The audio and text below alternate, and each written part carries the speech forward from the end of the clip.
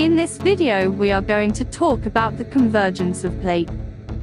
Good day everyone. If you are new to this channel, don't forget to subscribe.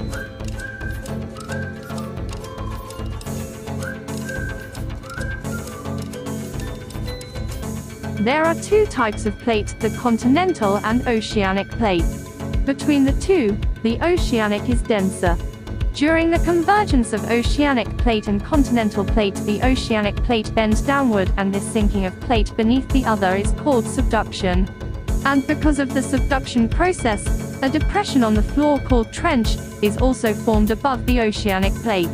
Two oceanic plates could also collide because of plate tectonics. When two oceanic plates collide, a subduction process will occur, or the sinking of plate towards the mantle.